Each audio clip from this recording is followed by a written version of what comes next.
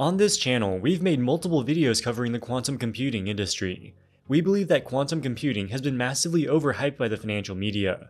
Despite what many quantum companies will tell you, no quantum computer in the world has ever been able to prove any significant practical application. One of the most promotional quantum computing companies is a startup called D-Wave, although calling it a startup might be a misnomer as the company is more than 25 years old. D-Wave stock prices increased almost 20-fold over the past 6 months, giving the company a market capitalization in excess of $6 billion. This is despite the fact that the company generates only minuscule revenue. Over the past few years, D-Wave's revenue has been stagnant at about $2 to $3 million per quarter. In the first and second quarters of 2025, they recognized about $14 million from one customer. This customer was a Jülich supercomputing center in Germany. This is a government-funded research institution that purchased a D-Wave quantum computer for the purposes of research and experimentation, not for any practical applications. Jülich is the only customer that has purchased a quantum computer from D-Wave recently, but many customers have paid fees to access D-Wave's quantum computers over the cloud. D-Wave brags about having over 100 revenue-generating customers, including large multinational corporations. Despite having so many customers, revenue remains minuscule. Excluding Jülich, D-Wave generated $2 million of revenue in the most recent quarter. That means they're generating less than $20,000 of quarterly revenue per customer. This seems like a paltry price tag for the supposed revolutionary abilities of quantum computing. Recently, D-Wave CEO Alan Baratz sat down for an interview on Jim Cramer's Mad Money show. This interview is a perfect example of the absurdly promotional nature of the quantum computing industry.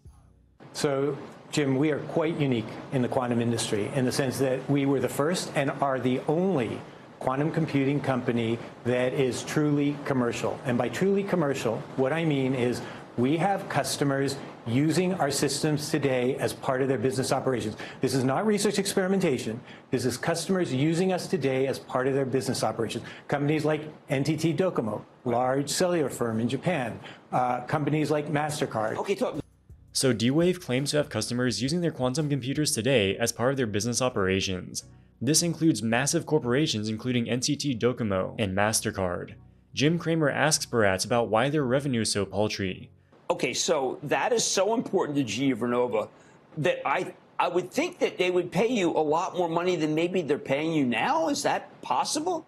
Absolutely. So we are, as I said, the only commercial quantum computing company, but we are still in the very early stages of commercialization. Okay. So today, we are working with our customers through our professional services team to help them understand which of their applications can most benefit from quantum, to help them build out those applications and then ultimately move them into production. As they start moving into production, that's where we will see a significant revenue uptick. Mr. Baratz says that D-Wave is still in the very early stages of commercialization. D-Wave has claimed to be commercial since at least 2020. What we're watching now is a video D-Wave published in 2020, which shows testimonials from customers who are purportedly already using D-Wave's quantum computers for real-world commercial applications at the time. They've been in early-stage commercialization for the past 5 years. Specifically, he says they're talking to customers to help them understand which of their applications can benefit most from quantum computing, help them build out these applications, and then ultimately move them into production. As they start moving into production, that's when we will see a significant revenue uptick. Mr. Baratz is telling us that the quantum applications are not yet in production. He expects them to enter production at some point in the future. But just a few minutes earlier, he claimed that customers are already using their quantum computers today as part of their business operations. How can this be true if the quantum applications have not yet entered production? Believe it or not, the interview gets even more bizarre. Let's listen to Mr. Baratz talk about crypto. What we were then able to do is take that computation and turn it into what we called a quantum proof of work for blockchain. The idea being that instead of using the typical computation for Bitcoin, which is SHA-256, what you could do is use this quantum proof of work as the underlying computation for cryptocurrency or other blockchain applications. Why is this significant? Because if Bitcoin today was using this proof of work rather than what they're currently using, we would consume 1,000 times less power. This is a very energy efficient technology. Sure, like the guys from CoreWeave, that's why they got into power. Because it was they were Bitcoin guys. You're absolutely right. And it's not only blockchain and Bitcoin and other cryptocurrencies, it's also AI. The point is quantum computers are very energy efficient. Our systems are going to be able to perform these computations at a fraction of the power required today. Time to short the energy stocks. According to Mr. Baratz, D-Wave can make a quantum proof-of-work blockchain that consumes 1,000 times less energy than Bitcoin mining. So what is a quantum proof-of-work blockchain?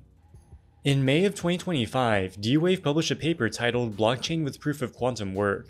To understand quantum proof of work, we first must understand classical proof of work, which is what Bitcoin uses. On the Bitcoin blockchain, there's a new block created every 10 minutes. The block contains Bitcoin transactions that need to be validated by Bitcoin miners. Miners solve the block by guessing the correct random number. The first miner to solve the block is rewarded with newly minted Bitcoins. All of the miners in the world compete against each other. They have mining rigs which can go through random numbers very quickly. The more quickly you can guess these random numbers, the more likely it is that you'll be the first one to solve the block. This is an oversimplification, but that's basically how it works. D-Wave does not claim it can mine Bitcoin faster than classical computers. Instead, they claim they can make an entirely new blockchain which runs on a different algorithm. In their proposed blockchain, the blocks are set up in such a way that only a quantum computer can solve them. D-Wave could perhaps create a new cryptocurrency, which it can use as quantum computers to mine.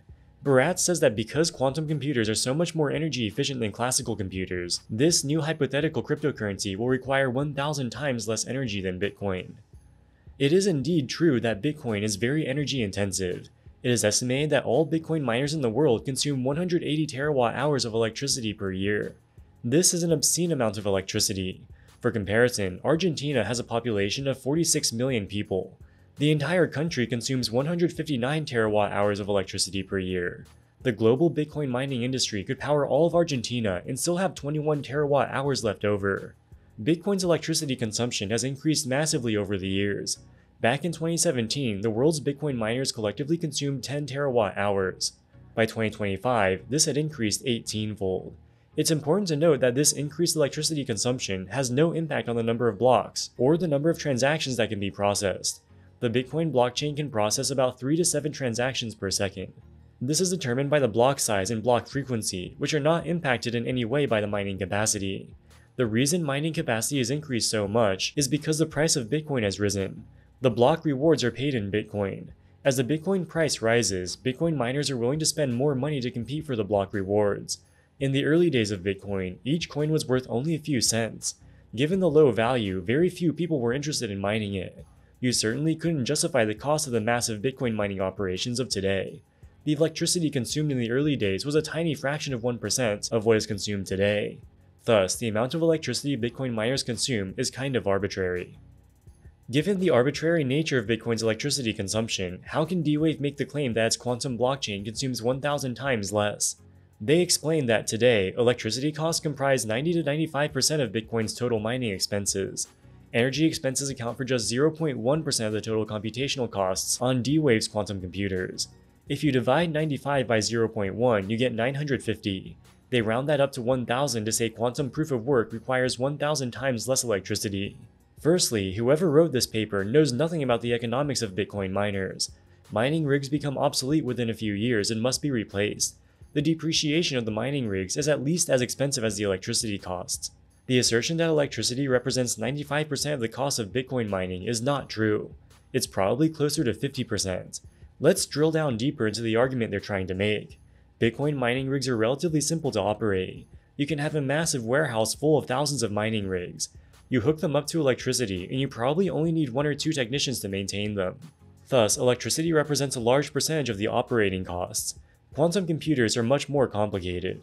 They require far more technicians, maintenance, etc. Because there are so many other costs, the cost of electricity is only a very small percentage.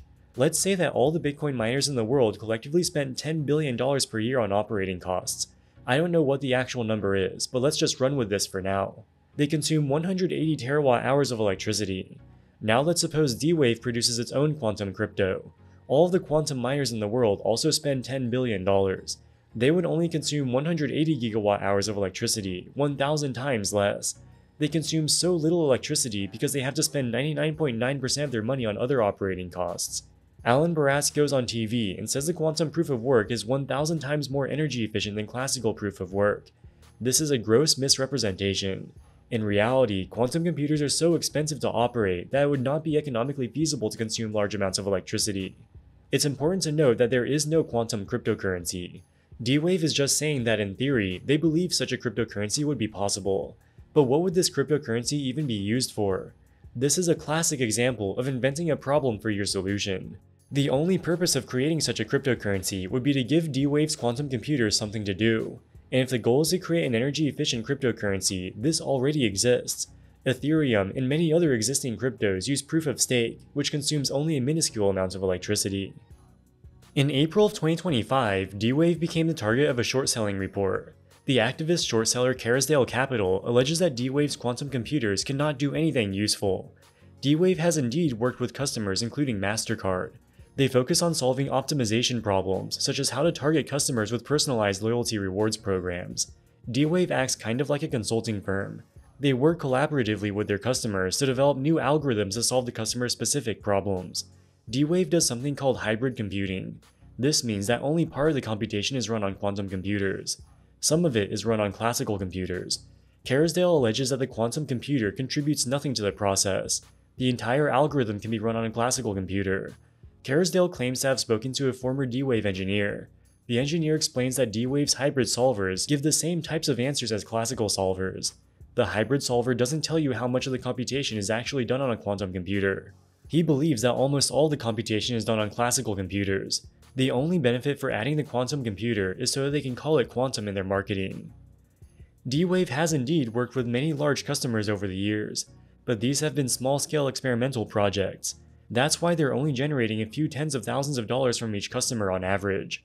One of D-Wave's customers was a pharmaceutical giant GlaxoSmithKline, or GSK. The idea was they could use quantum computing to help with new drug discovery. Carisdale spoke to a former GSK executive who worked with D-Wave. They first tried running some optimization problems on D-Wave's quantum computer. There was so much noise in the output that it was basically useless. Then they switched to the hybrid solver. D-Wave's hybrid solver supposedly uses both classical and quantum computing. Once they switched to the hybrid solver, all of the noise went away and they were indeed able to get useful results. They asked D-Wave, what exactly is a hybrid solver? How do I know it's not just a GPU sitting in a big fancy box with D-Wave written on the side? D-Wave never gave a suitable answer. That's the problem with D-Wave. Their system is literally a black box. They claim that with their quantum computer they can solve problems that are impossible to solve with classical computers, but they have not proven any economically significant use cases. If such use cases indeed existed, they would be making more than $2 million per quarter. Alright guys, that wraps it up for this video. What do you think about quantum computing? Let us know in the comments section below. As always, thank you so much for watching and we'll see you in the next one. Wall Street Millennial, signing out.